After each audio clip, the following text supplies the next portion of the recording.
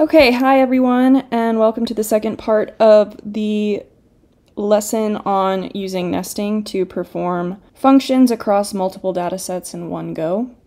This video picks up where we left off in the previous video that developed a function to perform the Sens slope across time series data and then tidy the output of the Sens slope to a single row that contained all of the statistical results of that test.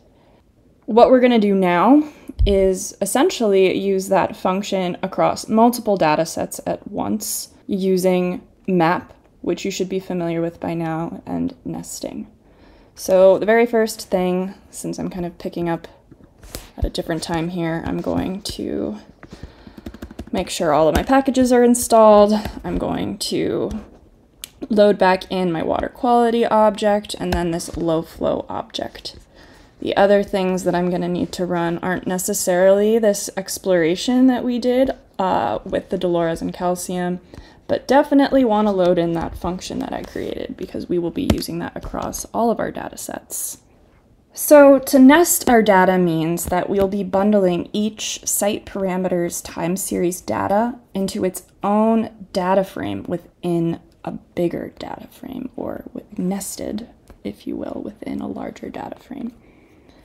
Our first step towards nesting is to group our data set into the categories in which we want our data to be stored by.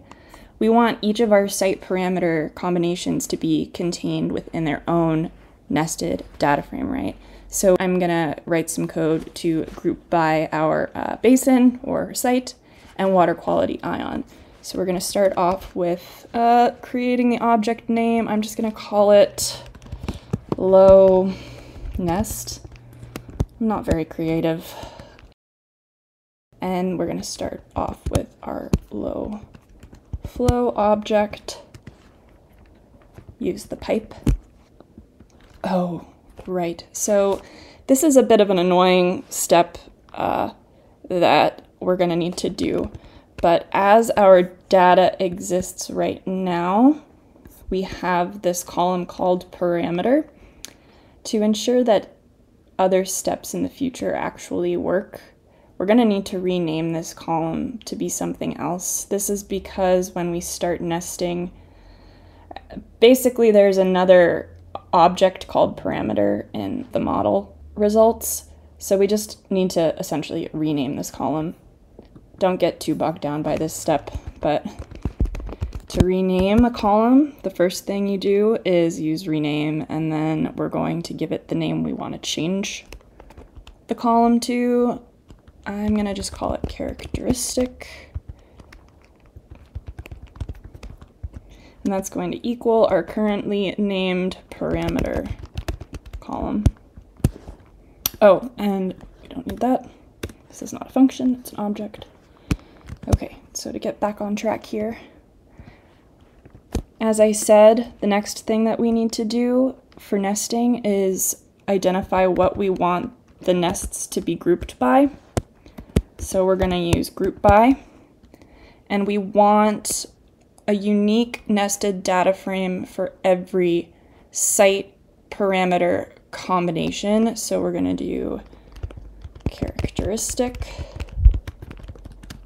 and then basin, which is the column name that has our site names. And then you just use nest. So before I show you what this low nest object looks like, let's just review what the low flow object, the original object, looks like. Here we have a bunch of information for every site, parameter combo, and year. So as we scroll through here, you see like all of our data frames, if we were to have a data frame for each site parameter combo, are just stacked on top of each other. When we look at our low nested data frame, what you see now is that this information is stored in a bundled data set that lives inside a single column. And what that means now is we can actually map over each one of these rows data sets. Another point to mention is that when you nest data, it will automatically put that nested information in a column called data. So what we want to do to just rehash is perform that send slope across each one of these data sets, right? And then get the output or the result of that send slope in its own column linked up to that site characteristic combination. So to do that, we're going to create a new object called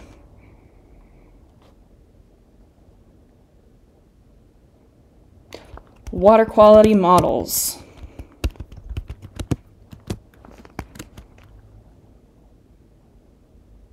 We start off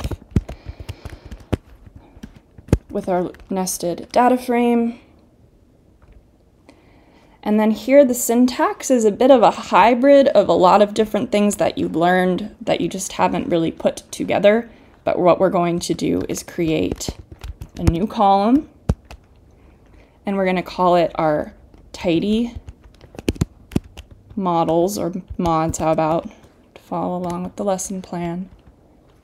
And what that column is going to equal is, and this is where it gets a little strange, but we want to map over our data column,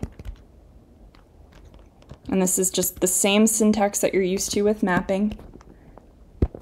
Across that data column, we want to use our tidier sense function.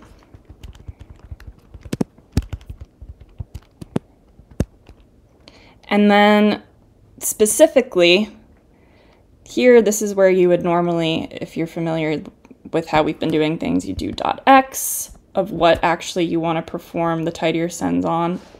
This is where it gets a little bit different, because what this .x is a nested data frame. So within our data column, we want to perform the send slope on our concentration column. And if you remember to pull a specific column from any data frame, you use the $sign. We want to do this on our concentration column.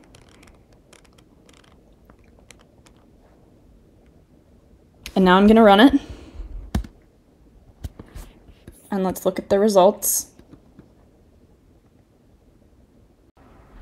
We have our original nested raw data contained in that data column. However, we also have this new column, tidy mods, that contains the output of performing that function across that nested data set.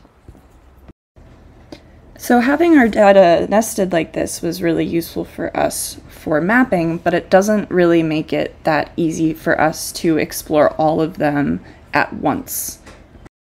It would be more useful, I think, for us to have a data frame that has our basin, our characteristic, perhaps the data stored there, but then just those model results as their own columns to the right of all of this information instead of it being nested.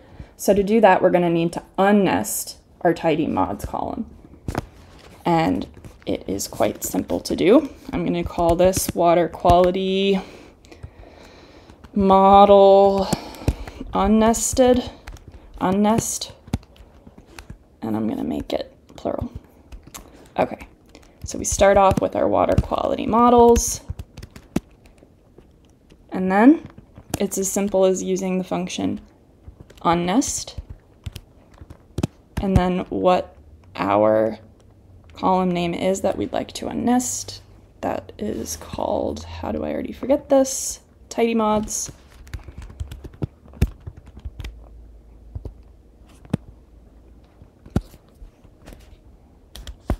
And because that nested information is consistent across all of these different rows, we have the same column names and so on. We're not going to have any issues with unnesting it. You can almost think of this as a similar function as bind rows. But what this will produce for us is exactly what we were looking for, which is that information that used to be contained in its own column, now no longer nested or bundled inside of a tidy mods column, but instead fleshed out in our original data frame. Now that we have each one of our models organized on top of each other in this way, we could perform additional analyses with all of this data. For example, what if we were interested in subsetting this data frame to only locations and ions whose trend through time is in fact significant? We could take it even further and look into not only is it significant, but the concentrations seem to be increasing with time. Because we have all of this information in a single data frame, that makes it really easy to do that sort of exploratory analysis, which this lesson plan is going to guide you on how to do some of these steps with not only this data frame specifically, but also a data frame of model results for a linear model that you'll be performing on Flow. So now you know how to nest, unnest, and perform models using those nested bundles. Congrats!